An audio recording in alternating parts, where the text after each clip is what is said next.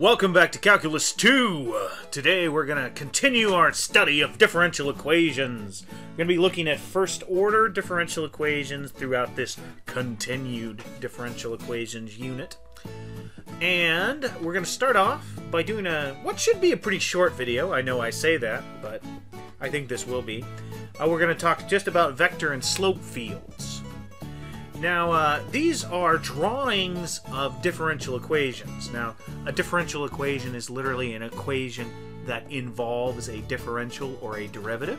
It always has the derivative as a term in the equation, or in a term in the equation. First-order differential equations have the first derivative in them somewhere. Vector and slope fields. I made a note to review solving them there. Let's just solve a really simple one. For example, f prime, or let's just use y prime. Y prime equals x. Super simple. Then y, you could just solve this by integration. Pretty simple to solve. 1/2 x squared. Because remember, this is dy dx equals x, so to separate variables is easy. You just move the dx over, integrate the left, you get y, integrate the right, you get x squared. Now you might say this is only one solution. Well, technically I left something out, plus c. Because of that, there's an infinite number of solutions. If you want a differential equation to have a single solution, a single function as a solution, generally you have to have an initial value. But everything of this form is a solution of this equation. There's an infinite number of them, so a vector slope field is a drawing of all of them, or at least is meant to indicate all of them.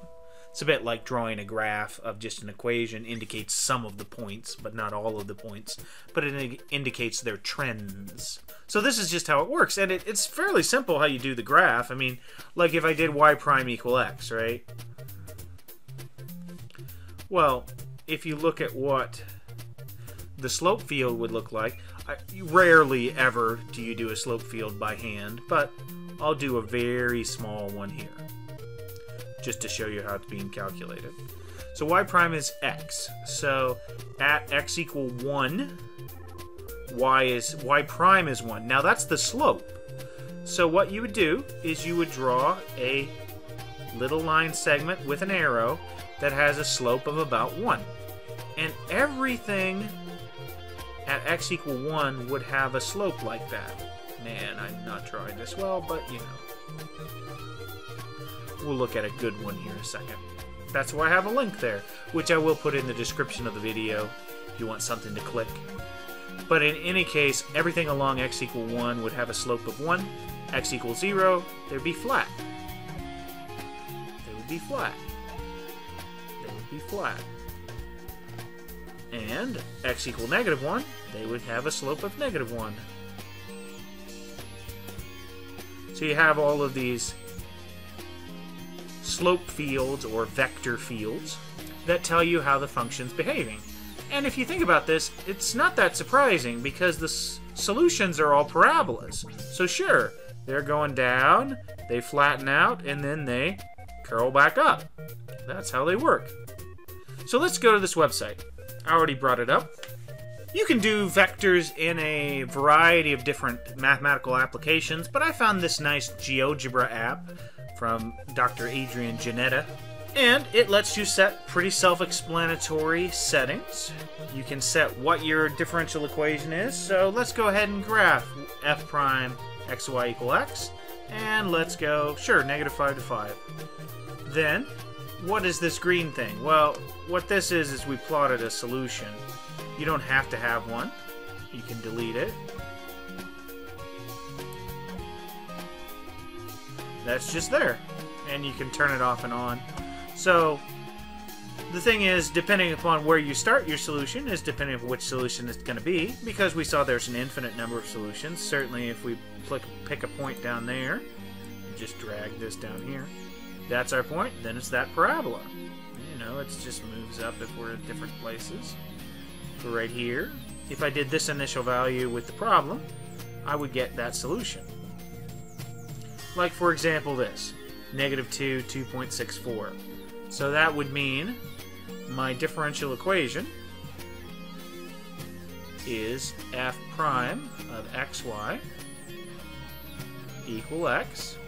We already saw the solution was y equal 1/2 x squared plus c. But the initial value they would have given us to actually get us this would be y of -2 equal 2.64. Plug that in. -2 in for x, 1/2 times -2 squared, 2.64 plus c. That would be 4, so you get a 4 over 2 is 2.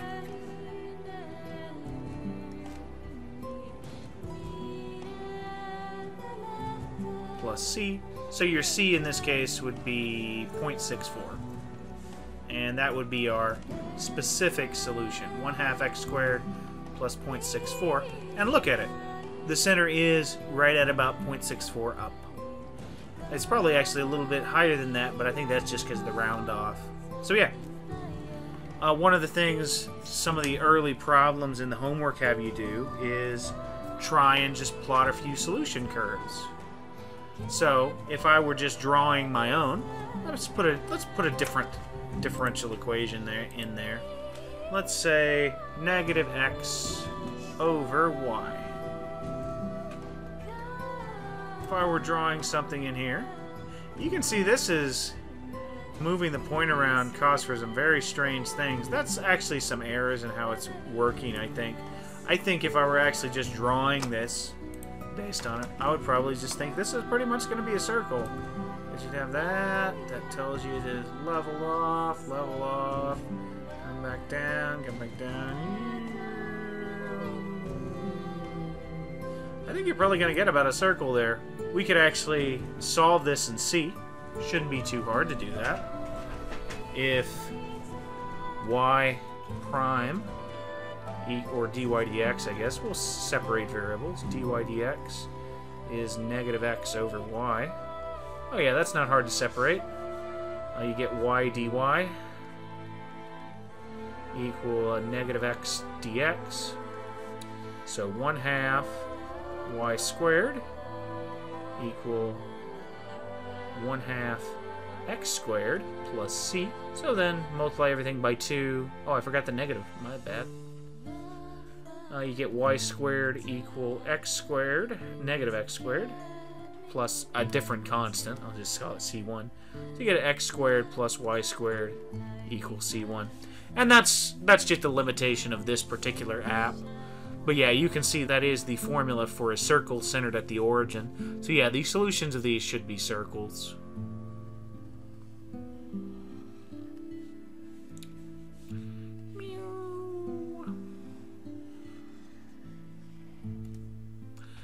And that's really all I wanted to talk about for this video. So, like I said, pretty short. The next thing we're going to do is going to take a little bit longer, so... Next time we'll look at Euler's method, which is a method for approximating solutions of differential equations. It's basically doing what we were doing graphically there and drawing a solution based on the vector field, only we're using the equation to do it. So, we'll see you with that. Have a great life!